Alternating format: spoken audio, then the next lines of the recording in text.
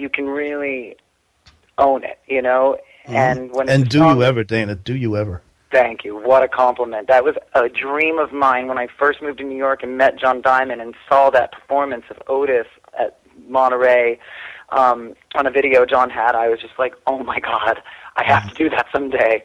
Goosebumps, right, Dana? What's that? Goosebumps, right? Big time goosebumps. I mean, tears, goosebumps, all of it.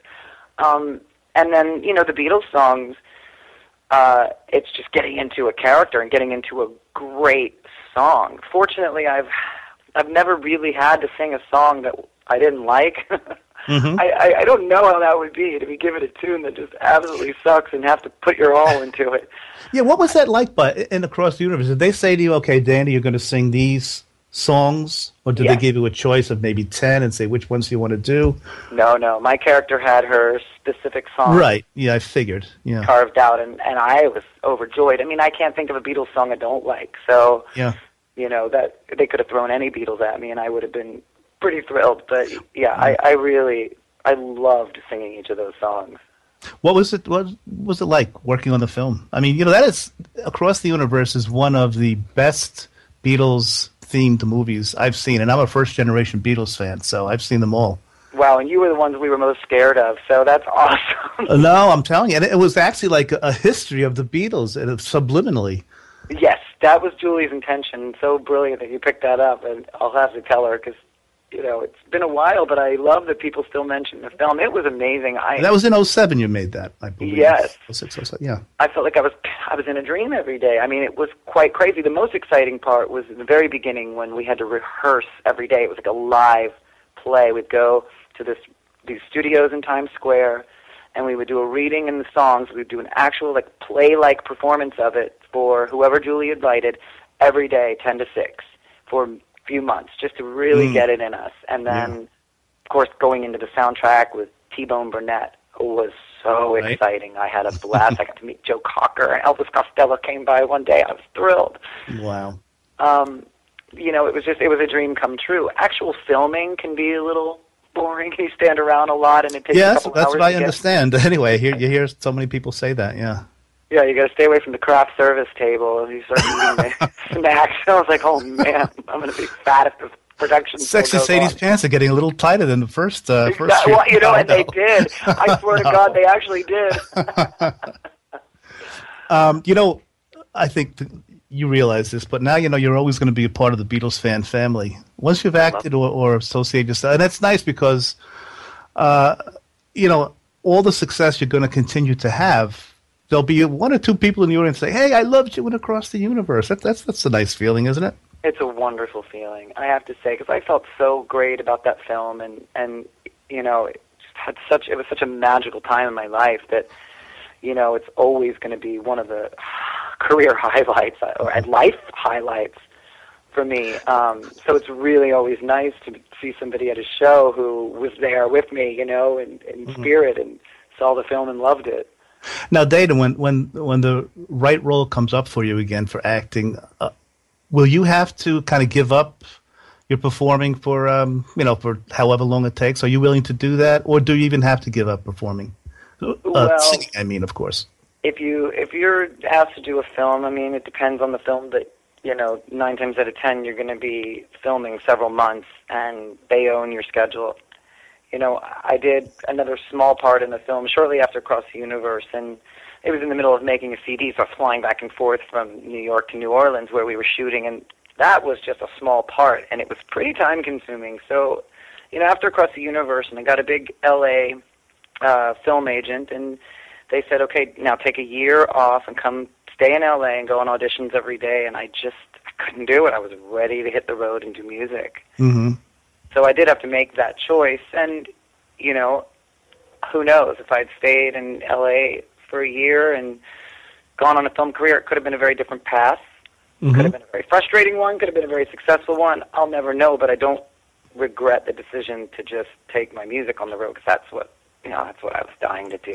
Yeah, well, you seemed very happy in the DVD. I mean, you can hear it in the CD, but to actually see the performance, it's obvious. You know, you love being on the stage. I do. I like playing me more than another character. Right? Yeah. We're speaking with Dana Fuchs, everyone. Her brand new CD, DVD package has just been released today on November 11th, Songs from the Road. Now, you're a young woman, Dana. When did you first become aware of Janis Joplin? I remember a friend of mine when I was a kid coming over, and she had a recording of Janis, and my dad was not really a big Janis fan.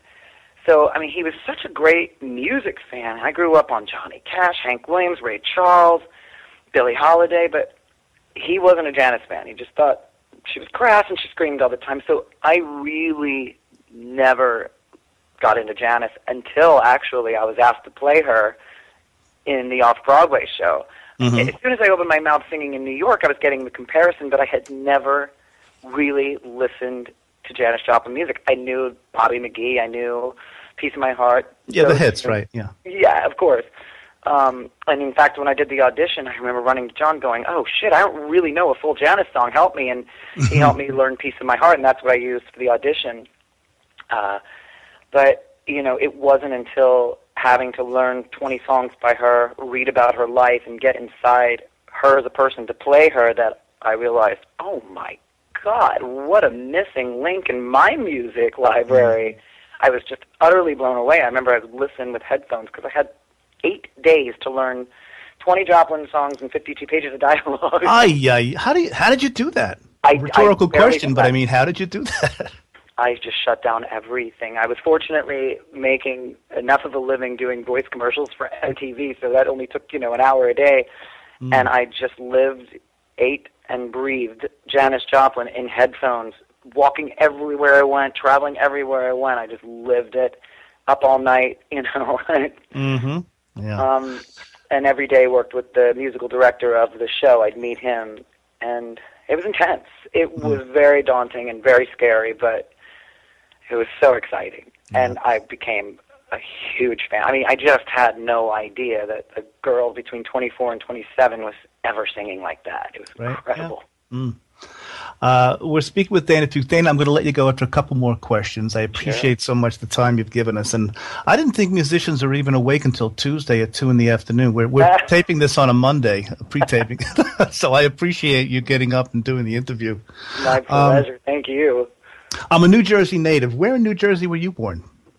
New Brunswick. Okay. My mom was from a small town called Milltown. Mm-hmm. And my dad was from the Bronx, but then moved to that town, and that's where they met. So I was born there, but I was raised in Florida. I was a baby when we moved to Florida. Yeah. So, but all my siblings, because I'm the baby of 6, were born in New Jersey. Guys, you can get so much information on DanaFuchs.com. And last question, Dana. If you had 1 week, no obligations to anyone but yourself, how would you spend that week? Reading all of the books that have piled up. Oh, great. Good for you. I love reading books as well. Yeah. I guess you must look at the piles of things you just don't have time for and say, am I ever going to get to those things? I mean, you will because you're at a young enough age. But you say, my gosh, there's so many things. It shows how much you must love your craft to put those things aside for the time being. I do. I love what I do. I feel so blessed to be able to do it and, sustain at least somewhat of a living so, I can just focus on it. Everyone, after you've purchased and listened to and reveled in Songs from the Road, some of Dana's other works that you definitely would want to get into. We have Bliss Avenue, Lonely for a Lifetime, live in New York City, 2008. I love the fact, by the way, Dana, that on the DVD there's a little bonus song, Love to Beg. That's not on the CD, but it is included on the performance DVD. I thought that was a nice touch to give a little something extra on the DVD. Yeah, you gotta, felt needed a little bit of boost, and Love to Beg just made sense because that was the release prior to Bliss Avenue, and I was trying to just really get a little bit of each album in there. We've been speaking with Dana Fuchs. Oh my gosh, talented is just doesn't even do you justice, Dana. I was thinking of a song that I could finish off with from from Songs from the Road, and I love them all. I've narrowed it down to 6 songs. So what I'm going to do, Dana, I'm going to tell you the 6 songs I've chosen, and could you tell me which one you would like me to finish with? Ooh. How's that for putting you on the spot? That's totally putting me on the spot. Well, here are the 6 I have, and if you can't pick one, I'll choose one. But here are the 6 that I've narrowed it down to. And again, I hate to do things like this because every song is a winner on the CD. But I have Summer Song, How Did Things Get This Way, Bliss Avenue, Set It on Fire, Handful Too Many, or Living on Sunday. Oh, okay. I mean, my Living on Sunday and Summer Song came to my mind when you asked me, and also Long, Long Game, because that's sort of my road life. That song was written about being on the road, and I just had a dream about it last night. So, well, why don't we go with that one then? I didn't even mention that, but that's another great song, Long, Long Game. How about if we finish with Long, Long Game? That's a good touch because it's a road song. Okay, let's do that. And Dana, thank you so much. Everyone go to DanaFuchs.com.